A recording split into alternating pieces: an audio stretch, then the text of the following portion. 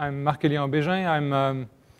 I'm French-Canadian, but I live in Switzerland now, so I'm very pleased to have been invited because it's great to be with you guys, but also it gave me an opportunity to spend a short week with friends and family in Montreal on the way in, which also meant that I've recovered from jet lag, which is great. Okay, so I'll talk about Slipstream in the next half an hour. I'll quickly introduce 6 Squared and go through why we built Slipstream, some of the challenges there, and also talk about the interface with the infrastructure as a service layer, which includes CloudStack, and then hopefully I have time for some questions at the end. Okay, so we're based in Geneva. I said that before. We were founded in 2007, so we're independent, we're free. I hope we're innovative. Here are the customers we have. You'll recognize some of them. They're mostly European. We have partnerships and collaborations with Amazon and IBM. Something that is quite exciting at the moment is Helix Nebula. I don't know if some of you have heard.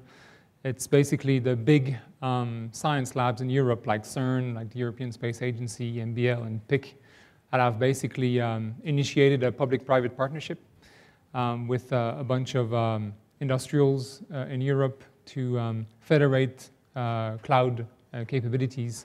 And Slipstream, that I'm going to present to you, is used as a broker, as the unified interface to this federated cloud, which is it's quite exciting for us. So what we do in terms of products and technologies, Slipstream obviously is the focus of this talk, but we also do Stratus Lab, and we provide professional services around Stratus Lab, which is an infrastructure as a service solution, but is really focused on simple deployment and simplicity of use. As of late, we've combined the two together to create a new product called the Nuvla Box, and this is basically it's a cloud in a box. It's about this size. It's a fanless PC. You can host up to 8 virtual machines. It's a turnkey solution. You plug it in, you switch it on, and you're good to go. And it integrates Slipstream, so it has its own app store if you want, and you can remote control it as well if you want. So it's we're positioning it for field operations. You know, you go somewhere, you switch it on, and you're good to go. Anyways, and it was introduced in Barcelona for the Mobile World Congress. Okay, so the main topic is Slipstream. So what is Slipstream? It's a platform as a service, as Sebastian introduced. It's open source. It's been open source for over a year now. It's multi-cloud by its very nature. It's multi-tenant as well. And it's all about automation. Okay, that's what the point of Slipstream is. It's about automation. Now, let's try to position Slipstream in the as-a-service neighborhood. So we have the infrastructure as a service. CloudStack is a great example of that. We have the platform as a service, which is an abstraction of that, trying to automate the way things are deployed. We have different types of platform as a service. We have the, if you want, the abstract ones, like the Google App Engine, the Heroku, the Azure in its first incarnation, which is really a framework for request response type deployment. That's not what Slipstream is about. It's the second camp, if you want, with the Cloudify, the Cloud Foundry, the Service Mesh, the Stratus, and there's many more, which is really a solution to take advantage of infrastructure as a service, to elevate a little bit in the value chain. So Slipstream is a PaaS in that sense. It uses infrastructure as a service APIs, and it's often delivered or used as a SaaS. Okay, so this is the main screen. I'll give you a short demo in a minute or two. But we also have it's a RESTful web service, so you can actually interface it in REST. And we also, I'm sorry you can't see here, it's a Python client that you can install through pip. So you can do the same thing as you would do with the user interface with a command line client. So what I'm going to try to do is to explain the two driving use cases in Slipstream, starting with the top-down approach. Okay, and it comes from the metaphor of the App Store, something that obviously we all know now in the mobile world, that Apple has started, and then Google or Android is also using the idea that we can provision application in a very simple way, and to democratize that process as much as possible. It's a single button. You look for what you're interested in, you press a button, and then the details of provisioning that application in the cloud is taken care of. Okay, so that's the top-down. It's the what we position as the enterprise open app store. Okay, so it's creating a framework where you can have a dialogue between a software engineer and a customer. And the customer could be an end customer, but it could also be a software engineer, where the first one will provide recipes, okay, and then the second will be able to use those recipes in a convenient way to target the deployment into the cloud of his or her choice, okay. So let's have a quick look at what it looks like in Slipstream at the moment. So let me quickly log in.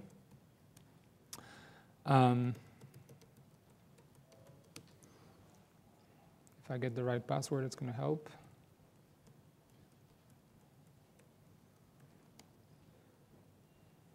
Here you go. Okay, so once logged in, I have the ability to look at the first section is the App Store. So it's possible to curate some applications in the system and have them presented in the simple screen, where I, for example, can go and in a single action deploy, for example, a WordPress. Okay, so I click on this button, and then I'm presented with a first screen, which just tells me, a few parameters that the recipe provider has created, and I just need to provide those, fill those in, including the choice of my the cloud I'm going to provision on. So I'm going to provision on Exascale. It's a Swiss public cloud that is based on CloudStack. So I'm going to use this. The SaaS that we provide is also connected with Amazon. And I'll provide a title here. I'll just call it hello, because I'll show you hello Denver. Okay, and I'm going to run this. So it's going on, and it's going to deploy. With the big screen, it's a bit hard to see right here. So it's going to basically deploy the WordPress that I've just described. It's going to take a few minutes. So we'll look at it at the end of the presentation. What I'll do now, I'll just quickly switch to the dashboard and see. I think I've got under Exascale one that I've created earlier. Which one is it? It's this one. And if I go there, there's an IP address. I think it's that one.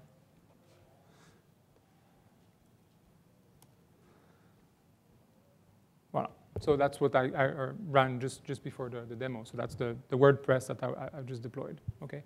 So it's the idea of creating a really simple round circle between somebody who provides all the recipes to deploy an application and being able to consume this application. Okay. So that's the top-down view of it.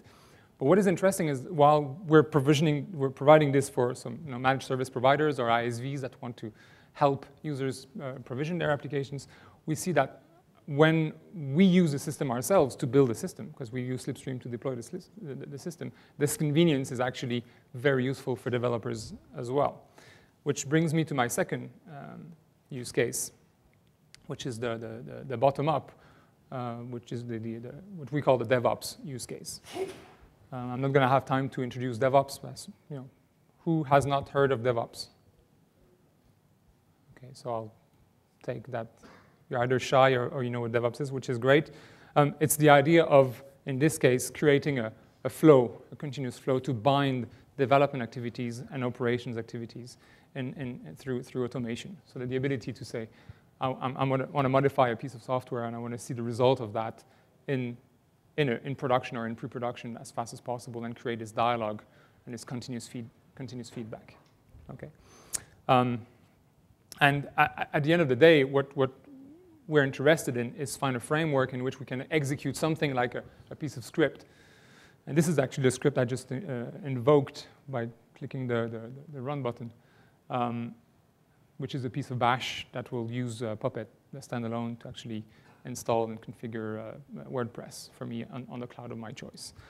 Having taken care of what kind of, how much core, RAM, storage, and so on it's all described in the image definition that I've used under the hood. So if I go back quickly to my example, so I'll stop this one, close this one, go back to my dashboard. Actually, sorry, I'm going to go back to the welcome screen, close the App Store, and I'll go and explore my own space. One of them is Slipstream itself, and what I can do is provision Slipstream with Slipstream. Okay, so if I run here, it's asking me a bunch of questions. One of them is which type of repository I want to deploy. So this is release, so it's going to deploy the latest release. I could put snapshot here or stage. Then it will basically pick packages from a different location. There's a different recipe here where you can actually provide the exact version number. So you can connect this to a Jenkins continuous integration server, for example. It's going to deploy the thing and then just run all the script you want to, the test you want to run with this. Okay. So I'll leave it this way, and then I'll just click run. And again, it goes out and then just provisions that system. And I've done that just before on Exascale, which will be this one. And I'll just pull the IP of this guy.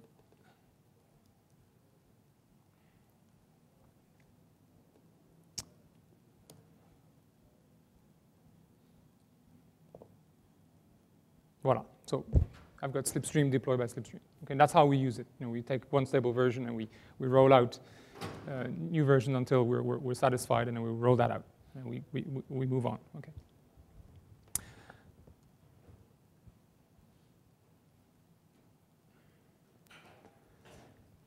And what we see actually is we see this constant dialogue between the developers and for the app, but also when we use this for customers, our customers use this in their own internal processes. They create this dialogue of somebody who wants to work on a component, is like working on a window. Instead of just having the wall, they can actually provision the entire building and fiddle the window in, which actually provides great value in, as opposed to, it works on my laptop, and the problem must be somewhere else. We break that weird dialogue by being able to actually provision the entire system the same way every time. Now, this is initial deployment, right? And there's a big discussion around the platform as a service world at the moment is what's next? What do you do once you've deployed initially your system into production? And there's two approaches. I'm not too hung up on the taxonomy. These are my terms, but there's two approaches in terms of what you do once an application is in production to maintain it. Okay, so there's the first approach that I call managed, which is the upgrade, migrate in situ. Okay, and then the second one is the coordinated one. So the first one is like a mutable deployment, which you'll basically tie it into a managed Puppet or Chef, and then that system will be managed through that loop. And the second one is to say, we'll deploy once, it's immutable. We want to create an upgrade of this, then we deploy another one, we migrate if required, we switch, and then we decommission the first one. Okay.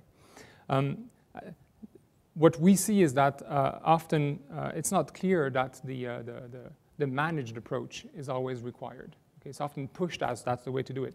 But when you speak to people that are already kind of wary of a transition to cloud and so on, when you add that extra burden of having to switch to yet another complex system, because these systems are great, we use them, but they're complicated. Often that's too big a step to go through. So we think there is great value in pursuing what we call the coordinated approach, which is just create immutable deployments and then redeploy, switch, and then scratch. So in terms of Slipstream, we're agnostic. We don't care. Both systems will work the same. But we realize that there's a lot of bash out there. There's a lot of PowerShell out there, way more than Puppet or Chef deployments. There was a discussion at one of the DevOps in Gothenburg a while ago, where basically the chef and the puppet guys were talking, kind of arguing with each other, and someone else said, look, stop fighting. The enemy is bash. 90% of the market is bash driven, so the 10% is not worth fighting. And we see the same, right? So what we're saying is, let's bring your bash, bring your PowerShell, get the benefit of automation, because that's the first order return on investment, and then start to roll into, right now maybe we want to put some sanity in the picture, and then roll out Puppet Chef maybe in standalone mode before you move into a managed mode. Anyways, so maybe the guideline is if everything that is stateless and try to bring all of your state at the same place, then coordinated approach is probably a good idea. And then when you have complex state to manage, and then migration of that state is complicated, maybe the use case of managed way is interesting. Okay, so let's talk about the data model inside Slipstream. How does that work? It's actually quite simple. We have a few abstracts. So image is, if you remember your patterns, for the developers in the room, image provides inheritance. Okay, so you can actually compose your blocks out of inheritance. So you have a native image, which will map to the real thing in the cloud you want to deploy. And you can say, right, from that native image, I'm going to put my dependencies, my Tomcats, my database, my things like that. Okay. And then on top of that, maybe I'll put the things that move often, the software I'm working on. And then you can actually capture those as new native images, and everything is version controlled. So it actually speeds up things a lot. So that's for a single image. The second construct is a deployment. That provides aggregation. So when you deploy an application that is multi-tier, okay, you'll have multi-virtual machines that you need to be deployed together and coordinated. That's what the deployment model does. Okay, it provides coordination between those things so that the database starts before your server, before your test clients, for example, and there's messaging that will ensure that the coordination is working great. The third one is project, which we call project is containment. It's like folders in the file system, so it allows you to kind of organize your information properly. And the run is to turn an image or deployment into a real thing. Right? That's what gets handed over to the connector and say, right, turn that abstract thing into real virtual machines in the cloud. And everything is, as I said, is version control. So you can, every changes is version controlled. You can actually create relationships between those things as floating, so they always take the latest, or you can pin them to a specific version, which is a good way to control what goes into production. So here's a quick example of if you pick the version of CentOS, then you'll have version 4 and then version 55, and commit changes and so on, and it's taken care of in the system. I'm not going to talk too much about the actual deployment examples, because I gave you a quick demo, just to say that Slipstream provisions into the cloud, configures that virtual machine when it's deployed, and it removes itself from that workflow, and then the user can actually talk to it, in this case, through a public network. Okay. So the idea is that it's non-intrusive. It triggers the deployment, and then it gets out of the picture. We can also do multi-tier deployment, like as I said. And what is also interesting is that when we create a deployment, which is an aggregation of images, you can also define the multiplicity of those things. So in this case, the MongoDB cluster here is of 3 VMs, but you can change this at the moment of provisioning. Okay, so and then the recipes will actually scale and then take this into account.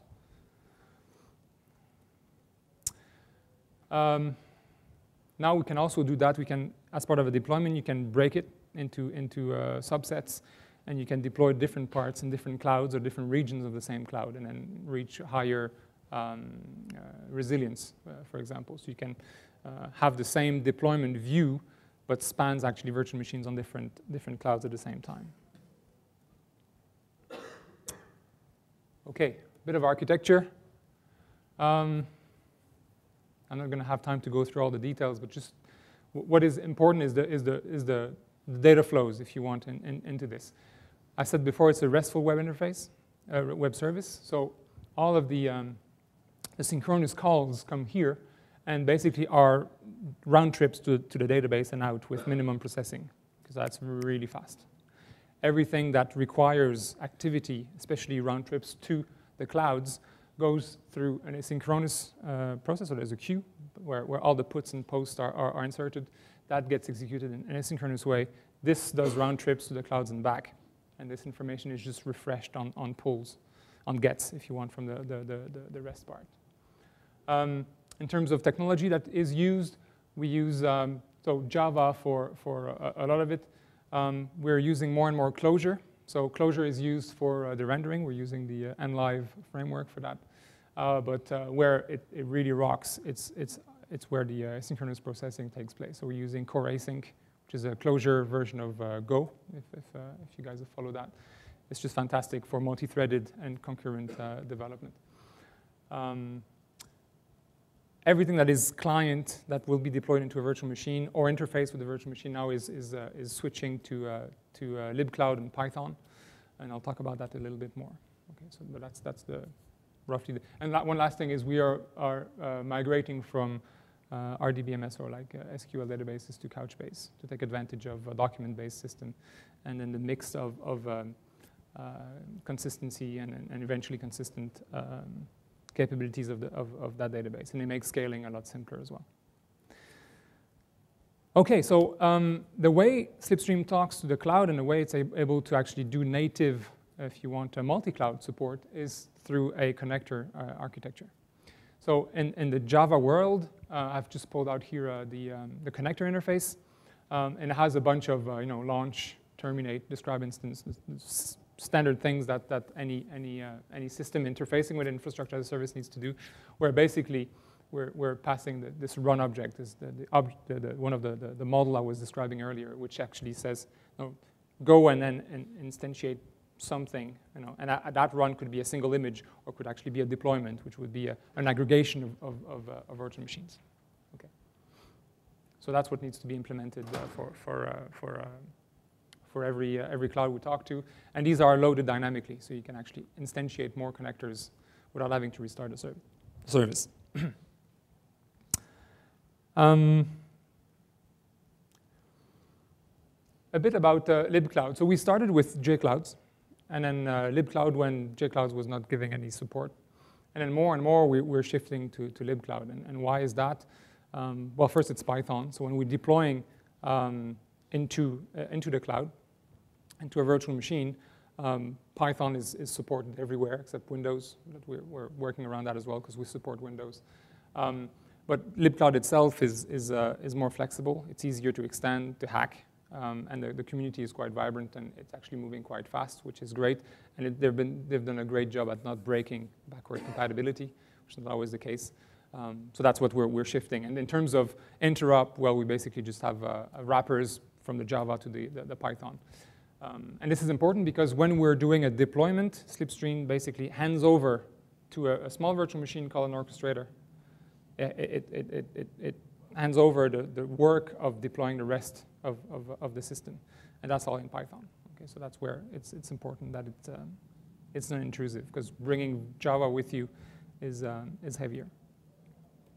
So I said before that Slipstream is open source, so it's released under an Apache 2.0 license. It's hosted in GitHub under the Slipstream organization. In terms of development, we now have 12 full-time developers. 6 are provided by 6 Squared, so half of our team is working full-time on that. The other half is actually coming from industry and academia alike, about 50-50. It's actually growing reasonably fast, but it's staying manageable. We don't have any intention of creating a monster. It's actually quite nice to be working in a focused team. And we'll be rolling out through our blog a lot of build and test best practices and services as well, so that it's actually easier to contribute. So watch that space for that. Having said that, not everything is open source. Okay, so we have about half of the core is open source, that's no problem. Half of the connectors are open source as well, but the connectors that are talking to proprietary solutions, then we've decided to keep those proprietary as well. Okay. So for example, here are the open source connectors. So you'll recognize CloudStack, OpenStack. We have an OCCI and Stratus Lab with Open Nebula behind. We also have a connector for physical machines. So either a VM or a physical server. So we can integrate physical or singleton, if you want, in your infrastructure into deployments.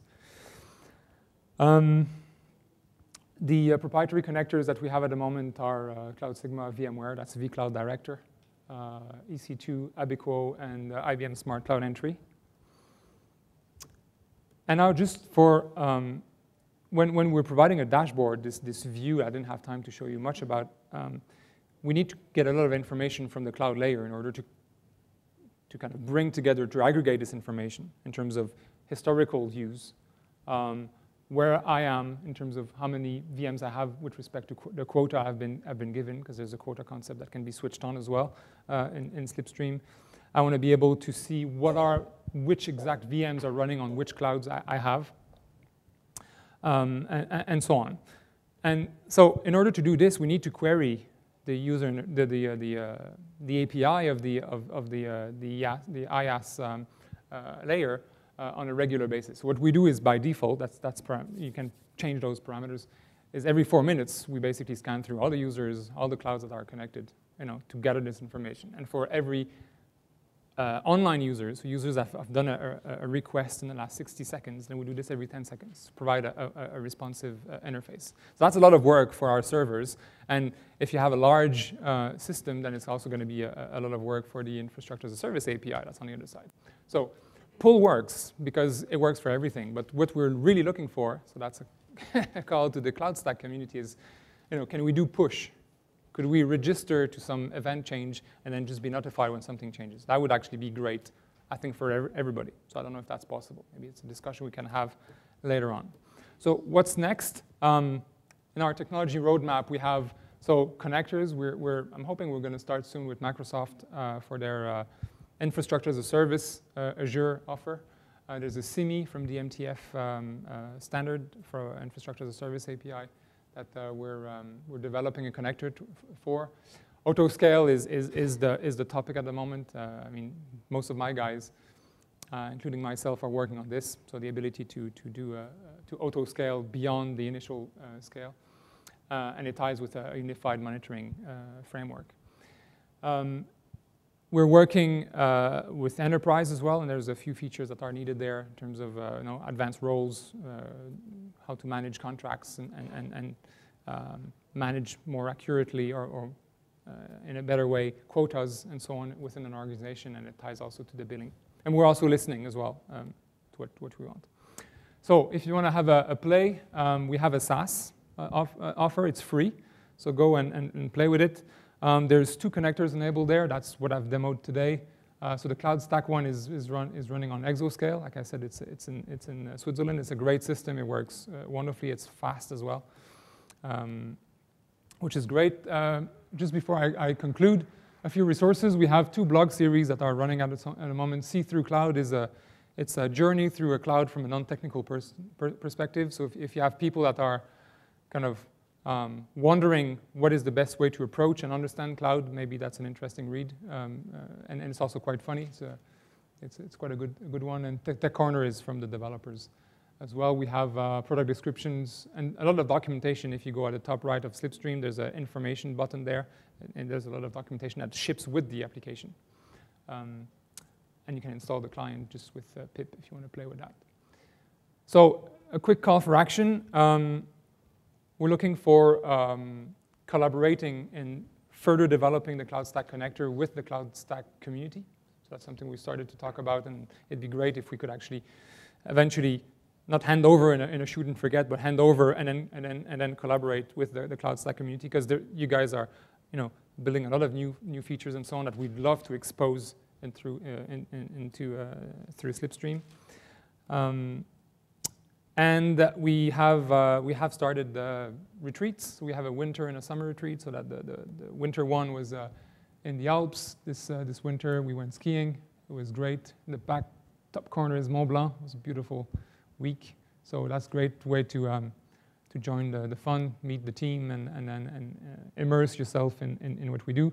And the summer retreat, which will probably be in August, will be on an air and sun theme, the same place, where we'll go around a paragliding course for beginners and more advanced people. So if you want to join fun and hard work actually as well, then it's an invitation. Thank you very much.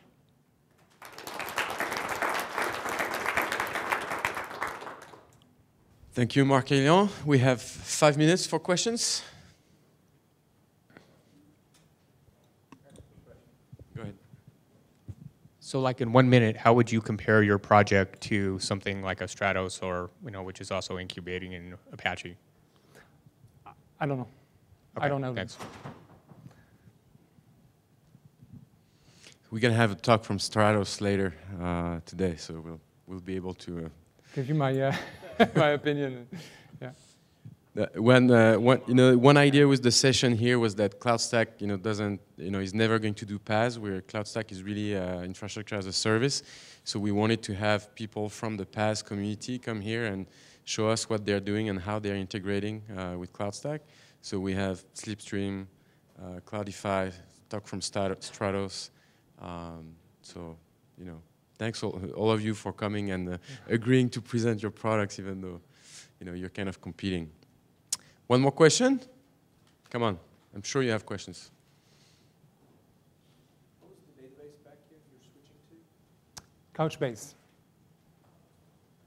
So we use by default Hypersonic as a Hibernate JP interface, and we're switching to Couchbase, which is a document-based database. And one of the reasons is actually for what I was saying is when we do when we deploy version to version, it's really easy to break the schema when we're using a relational database. With a document-oriented database, it's much more resilient. It's not a silver bullet either, but it provides a much smoother path to upgrades. But also it has a lot of interesting features in terms of concurrency, the distribution, and so on. And has great closure support as well. So that's another good reason to go down that road. What is the contribution expected from CloudStack? Sorry, can you repeat? What is the contribution expected from CloudStack? What is the support you are expecting from CloudStack? The contribution. Can you repeat the question? Yeah, so the question is, what is the expected contribution from CloudStack, from the community, you mean, right? Okay. It really is, in first instance, is everything that has to do with the connector that Slipstream uses to interface with CloudStack. So it's this the